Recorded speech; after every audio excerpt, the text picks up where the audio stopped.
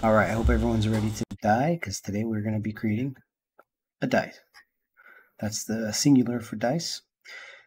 So add yourself a little cube, and we're going to put this cube right on this spot right here in the center of our grid. That's going to make it our pivot. In order to do that, if we go into object mode and W, you see that we can move it, right? But I want to move it in a very specific spot. I want to put this point right here onto that corner. We can move our pivot by holding D, but it kind of goes everywhere.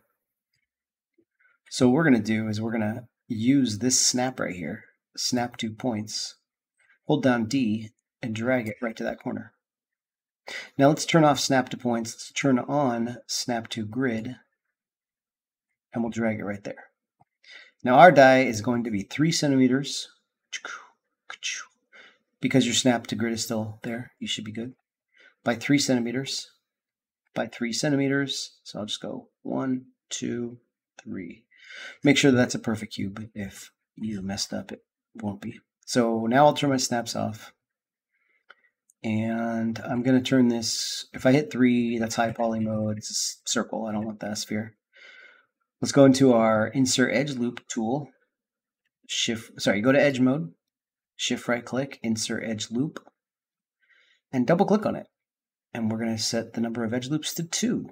So we'll put some here, here, and here.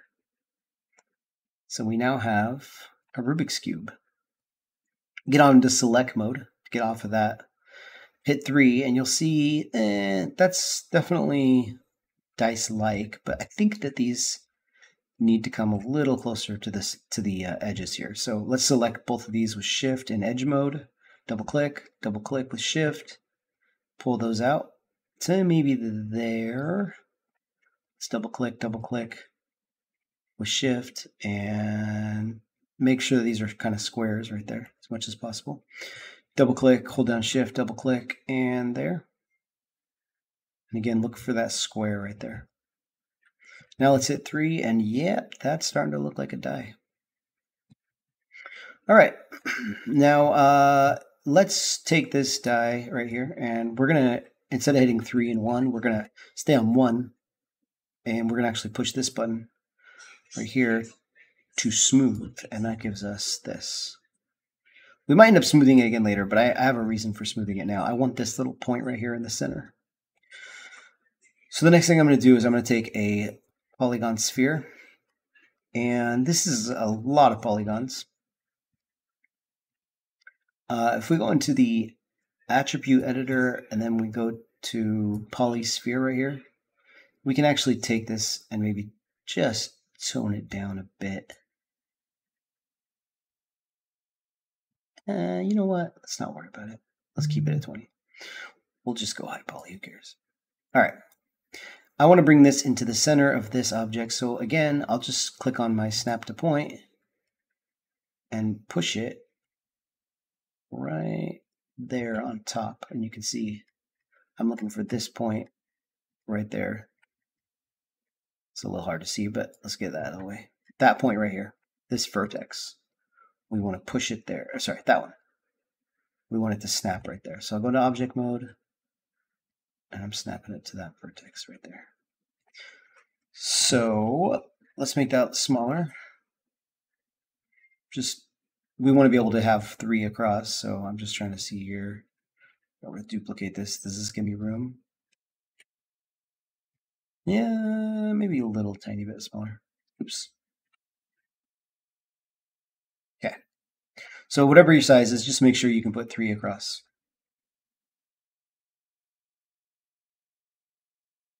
That works. So this is going to be our 1.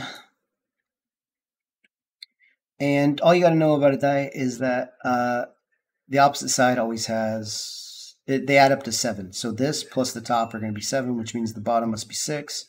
So I'm going to do a Control-D duplicate, and I'm going to find this center right here, snap it to it. You can see that right there. It snaps right onto that. And then because this is a 6, I am going to need to move it off to the side. So I'm going to turn my snaps off for now. And let's do this actually. Let's turn our movement snaps on to set snaps to, and you just double click on the move to relative, and we'll say 0.5. So this will go 0.5 centimeters. Turn off all these other snaps. And that'll go, I'm trying to think of it. I guess it goes pretty far. I'm not sure exactly. I think it's going to have to go all the way to the edge. Let's try it. Duplicate. Duplicate is Control D.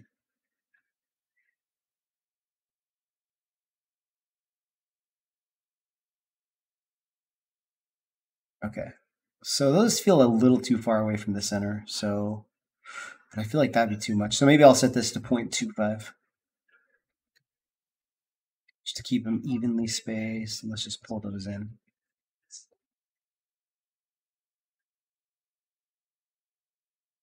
All right, good. Now we're going to do the next one. So let's say 2 over here. So to Control D, duplicate. 2 is just going to be that, Control D, and that. Oops. Okay, that looks about right.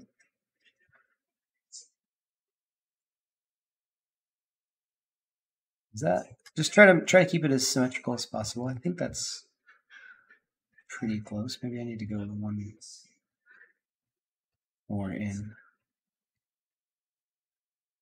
Yeah. Okay.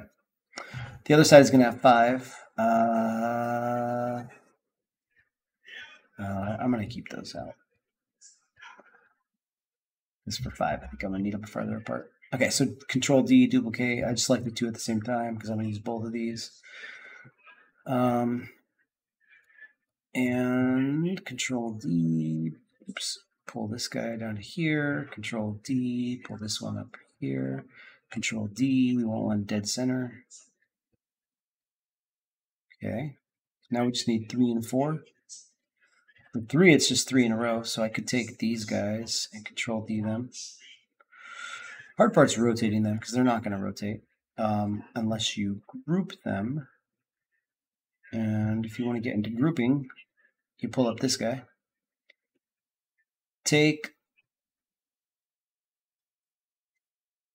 you take them and you middle mouse button click and drag, you can put them all together like that. And then click on this polysphere. And again, I need my snaps to rotate this to be 90. So I'm going to go into my rotation snaps and turn them onto 90 degrees relative.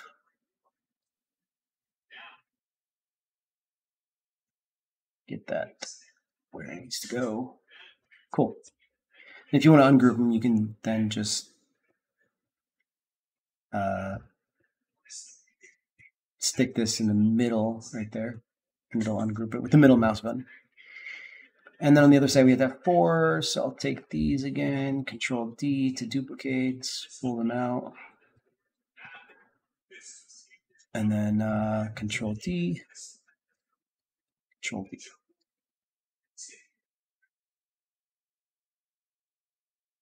That looks good.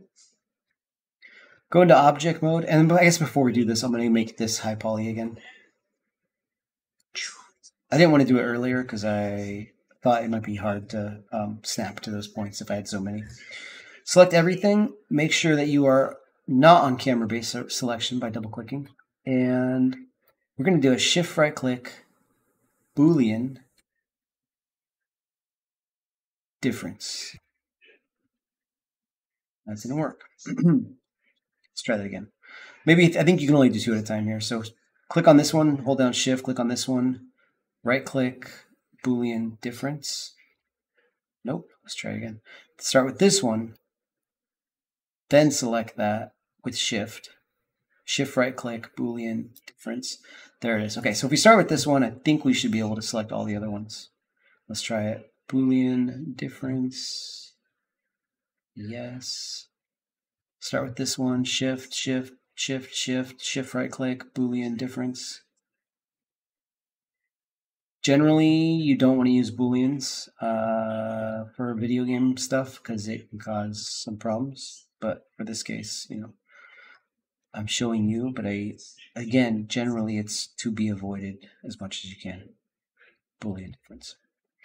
And there we go. Let's see how this object looks. Beautiful. Okay.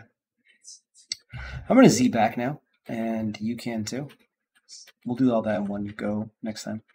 Before I do that, though, I do want to make sure that all of these guys are a different material.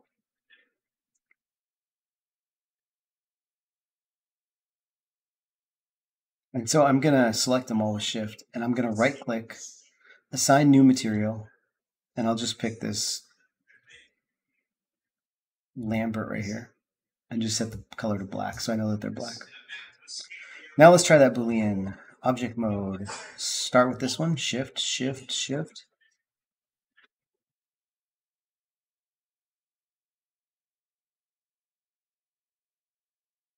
You can let go of Shift when you're rotating. Boolean difference. Let's see if it keeps that black material on there. It does. So what does that get us? That gets us a fully fledged, beautiful looking die. And that black material, we can change in Unreal to something black. So we've done it. Now that I've gone high poly, my pivot's not quite where I want it to be, so I might come in and hold down D, get into snap to point mode again, and just push that a little bit closer to that grid. Not super essential, but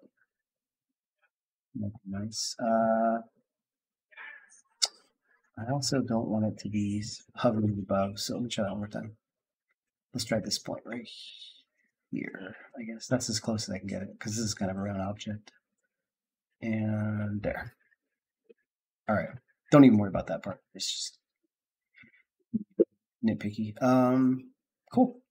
So you made yourself a very beautiful looking little die, and you can bring that into Unreal, and it will have two different materials in Unreal. Let's make sure we have our UV map done. Let's go to our UV editor and UV automatic this. And it'll lay it out like that. Those are the inside pieces. And these are the outside pieces. Now, we actually could, never mind, I'm not going to go there. It's fine like that. Okay.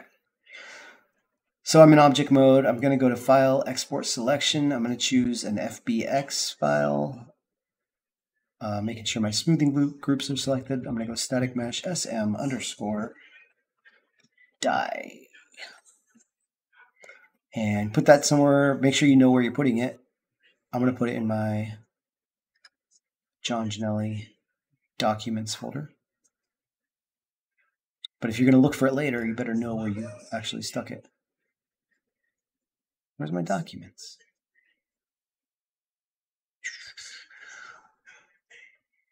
Seriously? Downloads, links, searches, contacts, OneDrive, Apple, Google Drive, Autodesk. That's weird. Oh, there's my documents, I guess. I don't know. Huh.